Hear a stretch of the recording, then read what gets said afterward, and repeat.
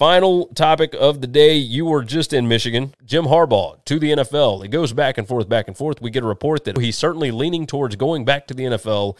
And then you hear, well, actually, it's more likely than not that he is going to stay at Michigan. And then this week, it becomes more, he's reaching out to more potential candidates to be on his coaching staff, et cetera. It looks like he might be going to the NFL. We won't hit too much on Harbaugh, but all of the latest smoke right now is that Matt Rhule has been in contact with people that would be able to get him the Michigan job if it were to open.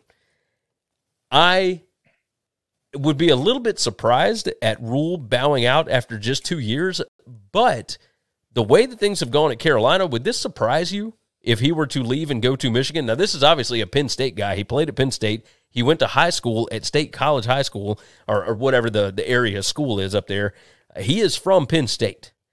But if you get a chance to get back into college football, the Michigan job is certainly one of the better options out there, right? I think that this would be a home run for both guys, both Michigan and Matt Rhule. Agreed. Does it surprise you at all? No, it doesn't surprise me. I think that's a match made in heaven if it happens. But you know how I feel about this stuff. I hate this, message board bullshit. I don't give any credence to it. I don't give any volition to it. I don't care about any of it because you hear 9 million stories about a Yeti and nobody ever sees a Yeti. Okay. Like this is just it. Like they're wrong 99% of the time, but they'll get one thing right. And then everyone will just give them a ton of credit for that. Think that they have some type of inside knowledge. I don't know that the people who make the decisions at Michigan definitely know that they can get him or that he can get that job if he wants it. Yeah. And maybe that's true, but I'm not going to take these morons' word for it. No, I totally. I need to hear a real reporter tell me.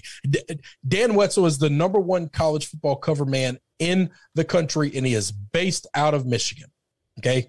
No one's more connected in that state, in that area than him. I need to hear it from him on his podcast or hear him write about it. Yeah, I see where you're coming from on that. I'm not listening to these guys talk about it. I'm not hearing that. So CBS Sports brought this up about Matt Rhule being interested. Sports Illustrated did an article on it, et cetera. 247. Is he interested if the job opens is a different story than he has the job in the bag if he wants it. Those are two different things. True. I'm interested in a lot of things. I'm not going to have them. I'm not going to have access to them. Apparently, this has something to do with why the search for an offensive coordinator for the Carolina Panthers is not going exactly well.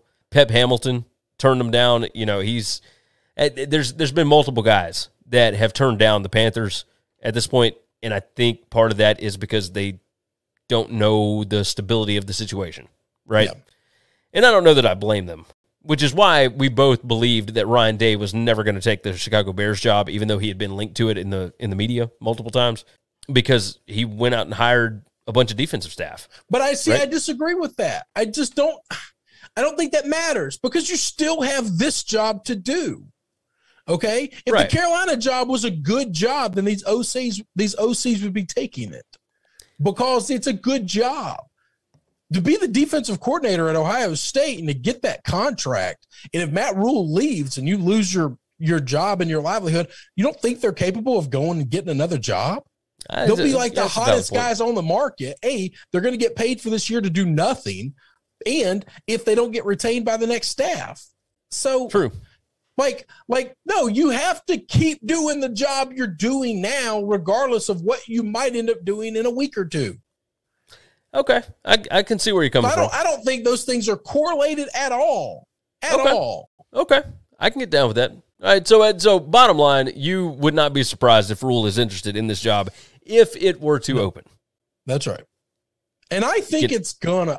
There's a part of me that I think it's gonna open, but that's because I think the NFL game is better than the college game, and I think these guys are all professionals, and I think Harbaugh was a hell of a success in the professional game, and I think he can be again.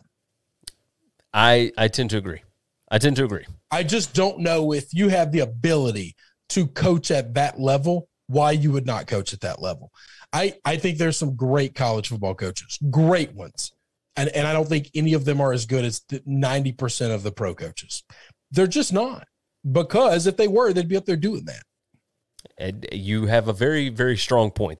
Thanks for listening to the Winning Cures Everything podcast. The website is winningcureseverything.com, and if you want to connect with us, we're on Twitter at GaryWCE, at Chris B. Giannini, at Winning Cures, or you can email us, Gary at winningcureseverything.com or Chris at winningcureseverything.com. Subscribe everywhere you need to subscribe, and we'll see you soon.